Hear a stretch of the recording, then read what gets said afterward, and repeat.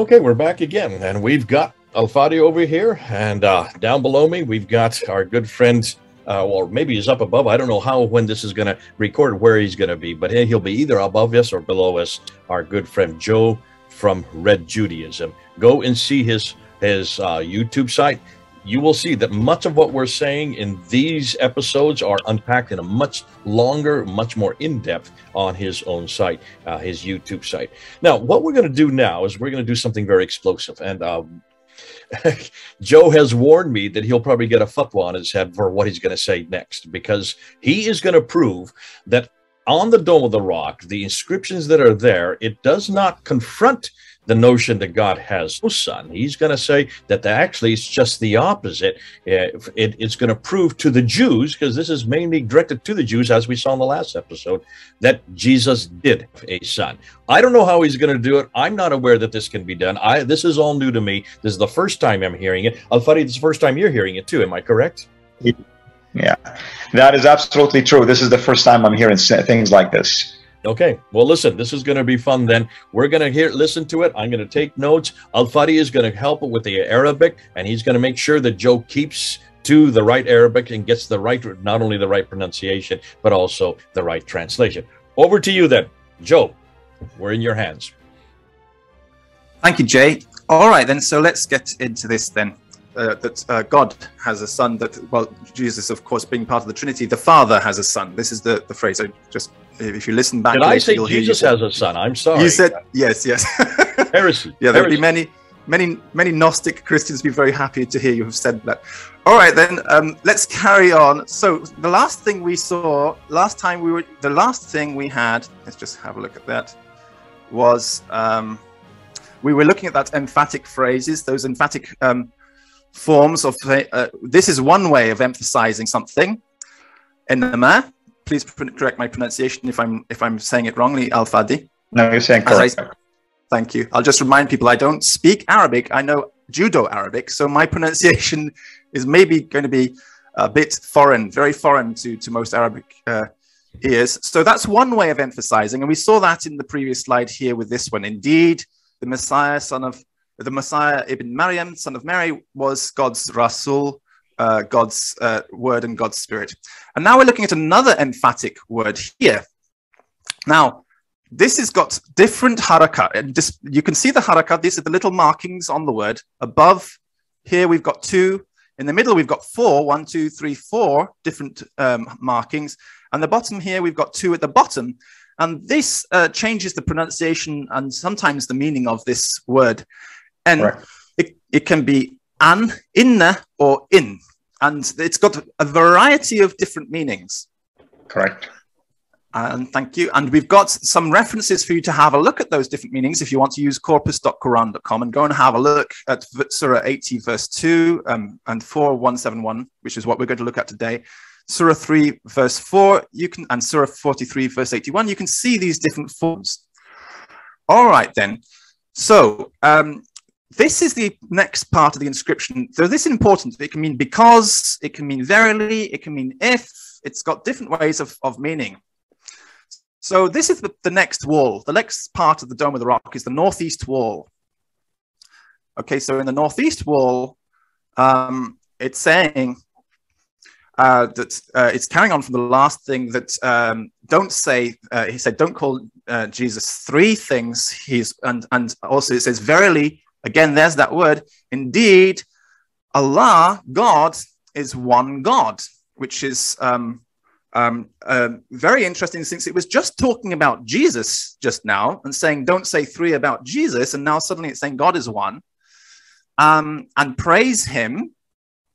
And then along comes the phrase, which you're all familiar with, where it says, apparently, they tell us, it means that, that God doesn't have a son. Praise him beyond that he should have a son, they say, or praise him above the idea he should have a son.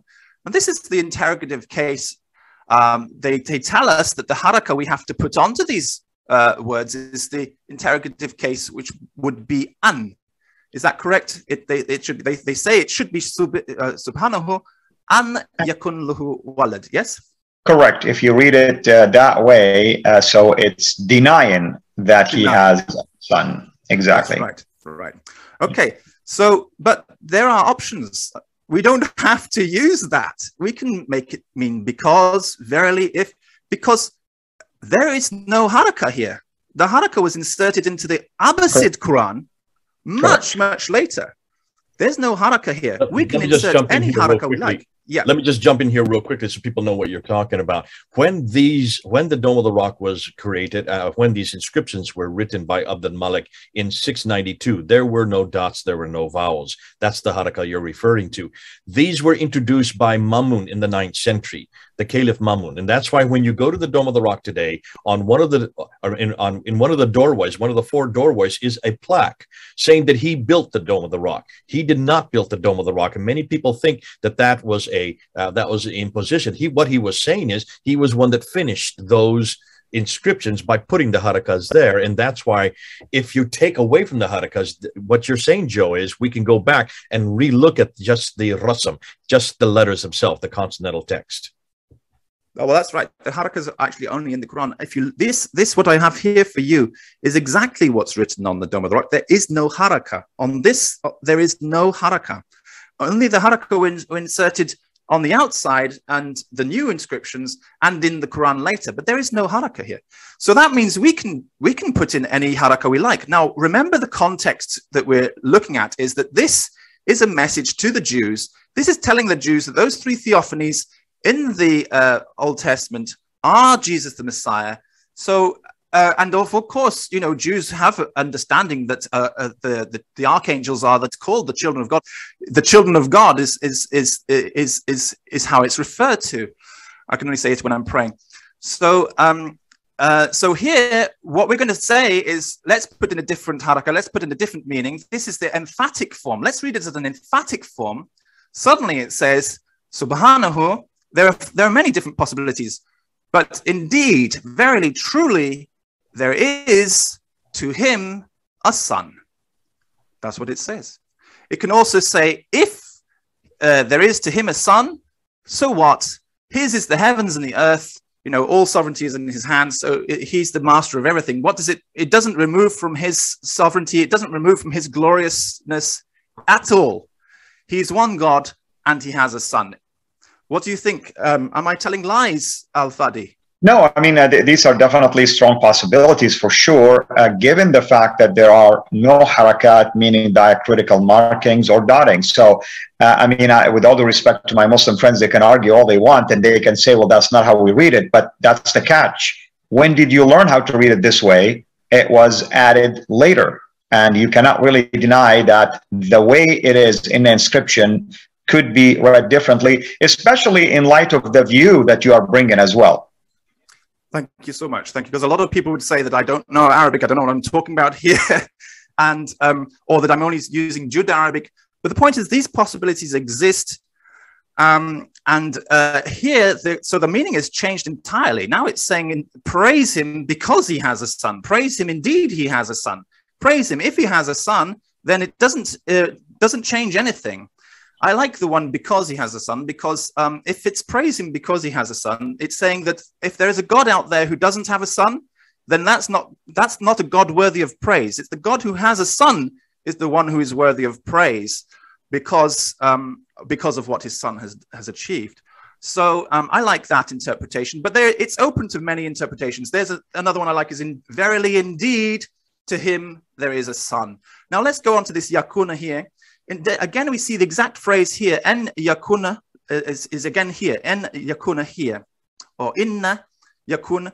Or in yakun is again down here.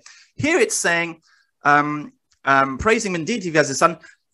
And this is a negative particle here. This is not the same in. If you look, this is actually lan. This is el, a lamid here. Yeah. So this is saying the Messiah would not disdain even if he is, or if he is, and it goes on to the next part, Abdullah, a servant of God. Now, people have understood this part as meaning, well, you know, this is saying that it's not, it's actually saying he's not God's son, he's a servant of God. But remember, the context we're talking about here is Judaism and Jews. So this passage here, to remind us, this abed, this word, let's just open up the passage here from the Bible, which actually gives us an example of the meaning of Abed in a Judaic mind. Okay, this is Deuteronomy 32:43, which is important because we have it backed up from the Septuagint, which is like a very early record of the Mishnah. Okay, so here it says, we have on this Deuteronomy 32:43, it says that God will avenge the blood of his servants. For the blood of his servants he will avenge. And probably none of you can read Hebrew, but this is the word which is the same as the Arabic abd, aved. This is right. Servant, exactly the same. So God will avenge the blood of his servants. And I've already got it set up for us here. The same passage, 32:43, from the Septuagint gives us a little bit more Mishnaic understanding. So you get the mind of what that means in a Jewish mind when you say aved. Same passage, 32:43, rejoice ye heavens with him, and let all the angels of God worship him. Rejoice ye Gentiles with his people, and let all the sons of God strengthen themselves in him, for he will avenge the blood of his sons. So when we are saying servants, if you remember, Eliezer was a servant of Abraham who was like his son. We understand this is not a word meaning slave. Of course, in modern Arabic, the word abd is meaning slave. But if we're, again, using this Judo-Arabic perspective, it's not slave, it's servant, and it's much closer to the meaning of son. And that's the correct understanding in the mind when we say aved. So this is actually... Yeah. This is the Septuagint, right? The Septuagint, based on the 70s, basically, or the LXX, correct? Yes, yes. This is the translation of the original Hebrew scriptures in their complete form back in the 3rd century BC. And that's important because this is how the Jews understood it, like you stated. Yes, yes. And it basically adds, it's not just a translation, it's a translation plus Mishnah, which is like Jewish understanding of how things. So it includes the Mishnah. So the Mishnah of that verse, Deuteronomy 32:43, is not just avenging the blood of his servants, but to understand that his servants are his sons. So here, it's again, the audience is, as I'm trying to say, the audience, the Jewish audience. So when it's saying in the context, indeed, God has a son, and that indeed he will not object to being a servant. In the same sense, this means he's not objecting to be a son. So that's what it's actually saying in the context, in the Jewish context. So he doesn't disdain from being his son, and neither do the angels. And here it's got the word angel, not archangel. This word is angels, melekat. So there's a distinction between Rosh Rasul and Rusul, which are archangels, and Malakat, which is just regular angels. So the angels, he doesn't object to being his servant, his son, and neither do the angels. Of course, the angels are his sons as well, nor those who are near to God, and whoever disdains from his worship and is arrogant, then he will gather them towards him altogether. Okay, so now that's the sort of red pill, blue pill situation. What are you going to decide? Are you going to carry on with the perception that you've been brought up into and educated in? If are you going to continue to follow the mutassirun, the people who interpret this from the standard Abbasid narrative, or are you going to throw all that away and come to a completely new understanding of this passage in its historical context, which is that you should believe that Jesus is the Messiah, he is the Theophanies, and he is the Son of God, and God is not in any way damaged by having a son. In fact, praise him all the more because he has a son. This is, of course, reliant upon Arabi Mubin being Judo-Arabic, Arabic, which has an Arabic base, Arabic script, Western Syriac from the Jerusalem Talmud, Eastern Aramaic influence from Babylon, Romaniot's Greek influences, like, for example, the name Ilias, which is a Greek name, Isa, which is Greek without the suffix, and Hebrew influences and Persian influences. And this is what we see in the Birmingham manuscript as well. This is completely intelligible for a Jew. This is intelligible Arabic, Arabi Mubin. As I said in Hebrew, not in Hebrew, it's in actually Arabic, we say Leshon Arabi Mevin, which exactly means intelligible Arabic, as opposed to Leshon Arabi, which would be Lisan Arabi, which would just be plain Arabic or simple, straightforward Arabic. Arabi Mubin for us is intelligible. So, of course, I am bringing that idea in. I've brought those words. I'm acknowledging that. So we've got those particles. That's what it means. And we've got the references to the sons, the sons of God being the servants of God. Then at the very end, on the northwest wall, it finally comes back to another passage from the Quran. This is now, it carries on. It's actually Surah 19, verse 33, and it says, that was Isa, son of Mary, a statement of truth and it basically says, peace be upon him the day he was, peace be upon him the day he was born, and the day he died, and the day he was raised to life. So there we have, not only have we just heard that he is the Son of God, but he was born, this archangel, he was born, he did die, and he was raised to life. And so it's really continuing the same Christian message to the Jewish audience. Peace be upon him, the day he was born, the day he died, and days he's raised to life. And then it says a statement of truth about which they dispute. And it says here, it's not, here it has a ma, negative particle. Yeah, it is not to Allah, or for Allah, that, and this is that, because it's got a ma here, we know that this is that. This is an, as opposed to inna or in. Because there is a negative particle here, we know that this is definitely that. So it's not for Allah that he should ittakhida. And there you go, it's again that word adopt, assume, take on. He hasn't adopted min, and that's a very important word as well, from walid, because it's saying he hadn't adopted from mankind, a son from amongst mankind. And it continues, the most important thing to hammer home this point, it carries on to the next page. When he decrees a matter, he simply says to it, kan fiyakun. And there's that word again, yakun, yakun. Do you remember where we saw that? That's right, yakun. En yakun lahu walid. He doesn't adopt, it's simply yakun. When he wants it to be, it simply is. Jesus is God's son. It's not adopted as God's son. He's always been. Kun fiyakun, this is the word, as it says in other parts of the Quran. We won't get into it now. All right, then. So that is, I think, it. That's the end of that. What do you think of that, Al-Fadi? Absolutely possible. The way you approach it grammatically is possible. The way that the inscription is written without diacritical marking makes it possible also. And at the same time, the Judaic view that you're bringing into play here makes it again possible. I like the fact that you use the Septuagint or the Septuagint from Deuteronomy 32 to make the case that the word servants understood to be sons. So that's even makes it a stronger argument to the fact that Jesus here is not objecting to be called a servant, because that means I am the son. And it's stating that Allah is objecting to have adopted from mankind when in fact he already has a son, and it's that easy for him. So it is absolutely possible, and I find this view to be fascinating for sure.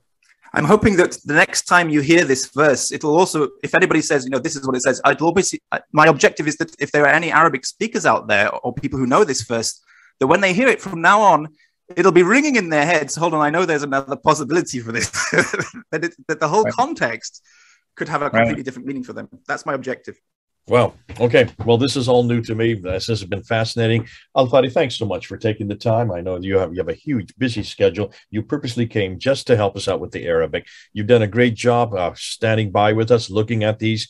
For you, this is probably, again, for you, this is the first time you've heard it as well. Joe, thanks for doing all this work. Thanks for coming on board. Not everybody's going to agree with you. Nonetheless, it's great that you are looking at it from your standpoint. We need to have that. Those of us who are do not understand the Hebrew or the background of the Jewish background, looking at it from the Tanakh idea, the idea that you are also saying that if this is on a building that's at the seat of the holiest place for Judaism, it stands to reason then that these inscriptions, not a completely different paradigm, different idea. Not everybody's going to agree. but right on the description box. That's the great thing about YouTube. You do have the description box there to either agree or disagree. Joe will respond. Al-Fadi, thanks for your time. Joe, go get some sleep. It's great to have you on board. Now, you do need to get a nap. It's early in the morning, I know, there on the other side of the world. Jay, Joe, and Al-Fadi, over and out.